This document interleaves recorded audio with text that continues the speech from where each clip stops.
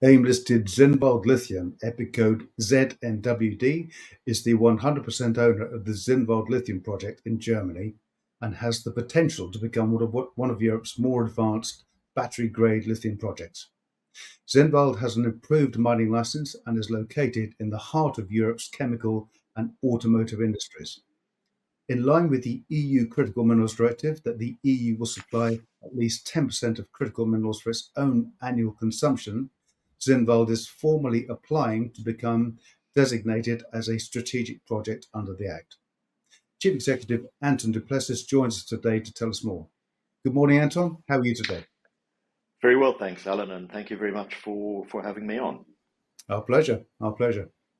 So, Anton, we'll look at the recent operational update shortly. Can you provide viewers with a brief overview of the Zinnwald Lithium project? Sure. So, Zinnwald Lithium is a lithium project developer. We have a project based in the former East Germany, so physically it's located about 35 kilometers south of Dresden on the border with the Czech Republic. And the intention is to construct an underground lithium mine feeding an integrated lithium production plant to produce battery-grade lithium hydroxide. And the current plan is for a phase one production of around 16 to 18,000 tons per annum of battery-grade lithium hydroxide. Okay. The company has a pretty solid cash position, of course, covered in the last operational update. You've got 9.3 million euros at the bank. If Zinnwald is designated as a strategic project by the EU, what sort of opportunities will be available to the company to accelerate the project? So the CRMA strategic project status is really aimed at trying to accelerate the permitting process for projects like ourselves. And basically what the EU is proposing is that because things need to move a little bit faster in order for the EU to meet its 10% critical material supply target by 2030. And effectively what the CRMA is trying to achieve is to accelerate one of the biggest obstacles to hitting that target, which is the permitting timeline in member states. And by being designated as a strategic project, if we're successful with that endeavor, then we will benefit from accelerated permitting per the CRMA, which calls for being able to permit a mine within 27 months and a processing plant within 15 months. Goodness, that really does bring things forward, doesn't it? That's very impressive. Of course, Zinnwald published an upgraded mineral resource estimate last month and followed up with an operational update a week or so ago, where you talked about phase one production of 99.5% battery-grade lithium hydroxide that had been increased by 50% to 16 to 18,000 tons per annum, of course, up from the 12,000 tons per annum estimate from the 2022 preliminary economic assessment estimate. So on the back of this, you're now working to produce an interim PFS. Can you talk us through this process? Sure. So the MRE update that we published in two parts, one end of February and the next update at the beginning of June of this year, showed that what we have is a very significant resource. It's the second biggest resource, hard rock lithium resource in the EU and third biggest in Europe. And really, relative to what we were showing in our 22 PEA, that has the potential to support a significantly larger production profile. And the PFS is intended for us to sort of fully explore that option. What we're aiming at is a sort of a phased production approach. So phase one would be 16 to 18,000 tons per annum of battery-grade lithium hydroxide, which, as you correctly pointed out, is a significant increase on what we were showing in the 22 PA. And then as part of the PFS, we'll explore what the options are for a potential phase two to further expand that if it proves to be feasible. But certainly what we demonstrated with the updated MRE is that there's plenty of material there to support a larger production profile.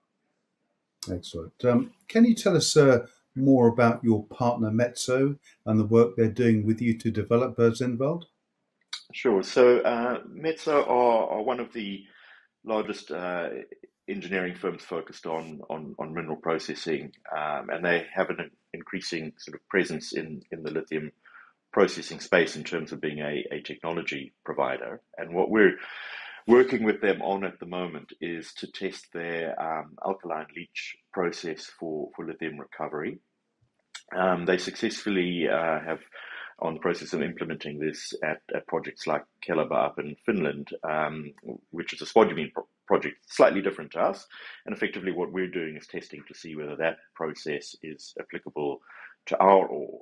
And if that proves to be the case, we think that there'd be significant benefits that come from that in terms of cost and sort of environmental benefits. It's a more benign process than some others out there in the lithium space. So it's great to be working with such a large and capable technology provider, and we hope that those test work programs continue to be as promising as they have been to date. Okay. Well, Zinnwald is, of course, the second largest hard rock lithium project in the EU, and of course the third largest in Europe. A project of this scale, of course, requires a comprehensive ESG program. We understand you're working closely with the authorities and communities in the town of Altenburg. Can you tell us more about this program?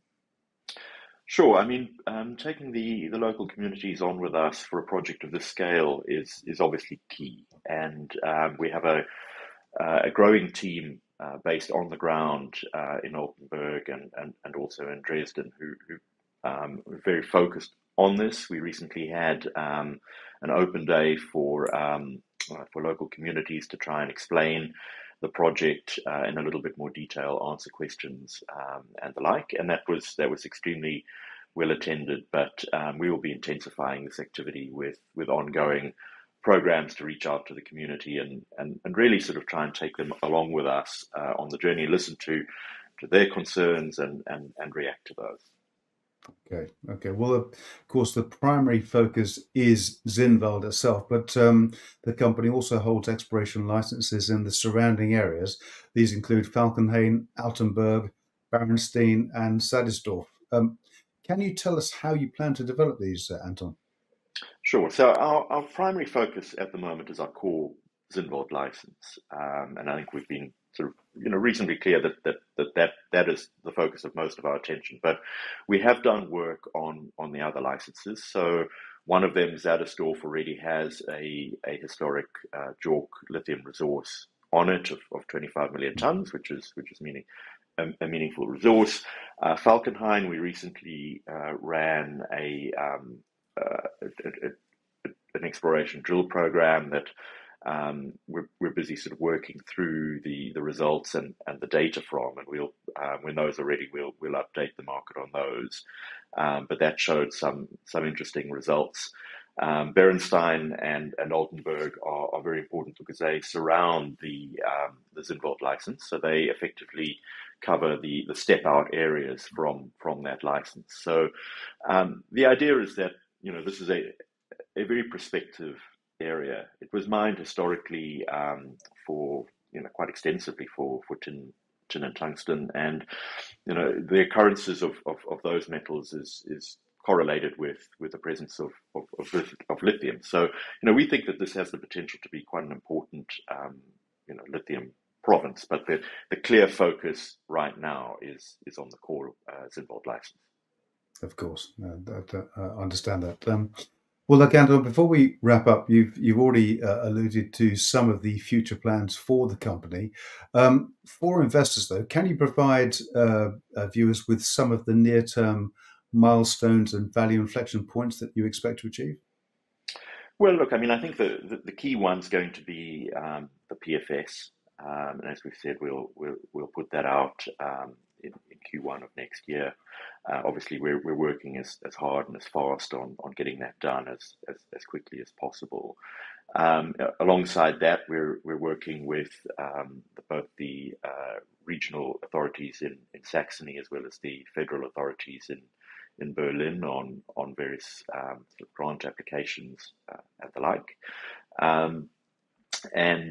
We continue to work on our test work programs, and there'll be results of those coming out over the coming months, and the components of our feasibility study. So a range of things across all areas of the business, really. Excellent. Well, Anton, it's been great speaking with you, and of course we wish you every continued success in progressing Zinnwald and completing the PFS. Please do come back and tell us more, but meanwhile, Anton du Plessis, Chief Executive at Zinnwald Lithium, thank you for joining us today. Thanks very much, Alan. It's been great to be on.